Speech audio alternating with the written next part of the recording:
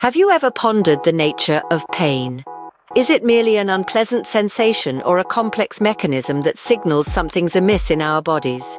Today, we delve into the fascinating world of pain, its various types, and their striking impacts.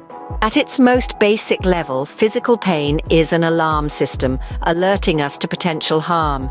It's your body's way of saying, hey, something's not right here. Whether it's a stubbed toe, a nasty fall, or a severe burn, physical pain is an immediate response to harmful stimuli.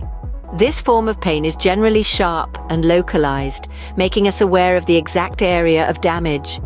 But physical pain isn't just about immediate injury.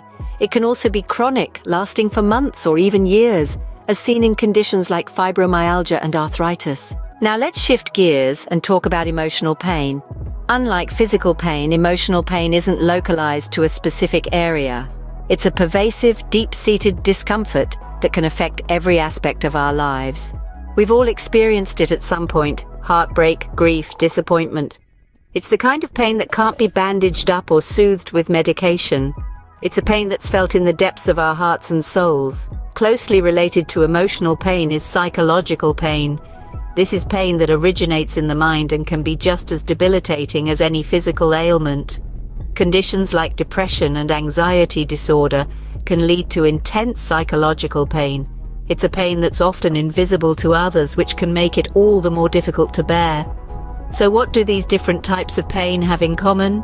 They all have profound impacts on our overall well-being. Physical pain can limit our mobility and disrupt our daily routines. Emotional pain can affect our relationships and our ability to experience joy.